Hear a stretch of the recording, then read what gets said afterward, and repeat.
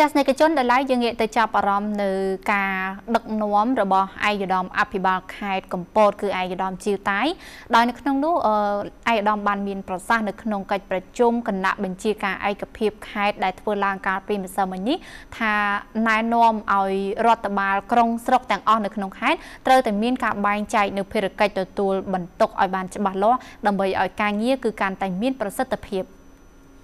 ឯកឧត្តមជីវតៃអភិបាលនៃគណៈអភិបាលខេត្តកំពតបានលើកឡើងថាដើម្បីដោះស្រាយបញ្ហាណាមួយបានថ្នាក់ដឹកនាំត្រូវចុះទៅដល់ទីតាំងនៃបញ្ហាដើម្បីសិក្សាស្រាវជ្រាវនិងជួយសម្របសម្រួលបញ្ចប់បញ្ហាកើតឡើងនៅកន្លែងណារដ្ឋបាលអាជ្ញាធរទីនោះគឺជាអ្នកចេញមុខជួយសម្របសម្រួលដោះស្រាយហើយដើម្បីងាយស្រួលក្តាប់និងរាយការណ៍អំពីតម្រូវការនិងបញ្ហាប្រឈមរដ្ឋបាលក្រុងនិងស្រុកនីមួយៗត្រូវបែងចែកភារកិច្ចអភិបាលរងក្រុងស្រុកឲ្យបានច្បាស់លាស់តើនរណាទទួលបន្ទុកអ្វីឲ្យបានច្បាស់លាស់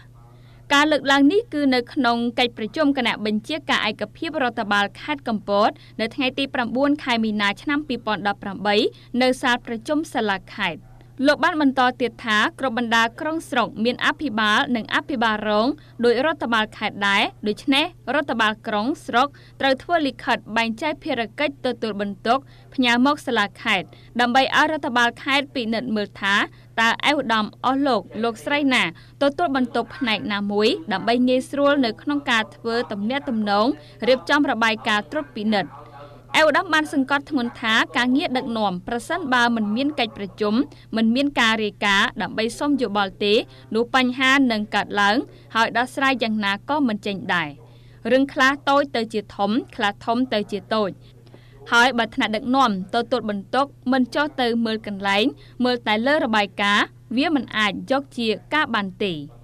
លោកអភិបាលខេត្តបានគូបញ្ជាក់ថាសម្រាប់រឿងដីធ្លីនៅក្នុងខេត្តកំពតមានអន្តរាគមន៍ច្រើនណាស់លើក៏មានឆ្វេងក៏មានស្ដាំក៏មានប៉ុន្តែលោកមិនអាចសម្រេចដោយបុគ្គលខ្លួនឯងទៅលើបញ្ហាអ្វីមួយនោះទេគឺបើមានបញ្ហាលោកសូមឲ្យដាក់នៅក្នុងអង្គប្រជុំគណៈអភិបាលនិងគណៈបញ្ជាការឯកភាពរដ្ឋបាលខេត្តដើម្បីត្រួតពិនិត្យជជែកគ្នាជួយដោះស្រាយគ្នាលោកបានណែនាំដល់អង្គប្រជុំថាអំណាចគឺត្រូវបានប្រមុខរាជរដ្ឋាភិបាលប្រគល់ឲ្យសម្រាប់ធ្វើការងារសម្របសម្រួលបញ្ហានិងដឹកនាំដើម្បីបម្រើប្រជាពលរដ្ឋឲ្យមានជីវភាពធូរធារមានការអភិវឌ្ឍរីកចម្រើនមិនមែនយកអំណាចទៅប្រើដើម្បីផលប្រយោជន៍បុគ្គលនិងប្រព្រឹត្តល្មើសច្បាប់នោះទេ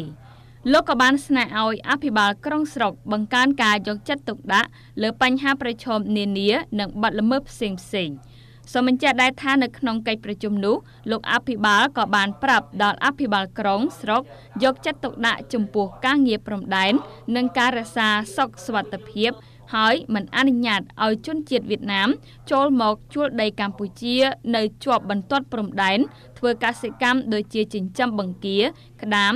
ឬដាំដំណាំផ្សេងៗទេហើយក៏មិនអនុញ្ញាតឲ្យមានច្រករបៀងនៅតាមព្រំដែនដែរព្រោះវាធ្វើឲ្យមានអីវ៉ាន់កិច្ចពន្ធបណ្ដាលឲ្យបាត់បង់ចំណូលរបស់រដ្ឋនៅក្នុងករណីដែលមានត្រូវតែប្រញាប់រាយការណ៍មកបន្ទាន់ដើម្បីឲ្យរដ្ឋបាលខេត្តមានវិធានការ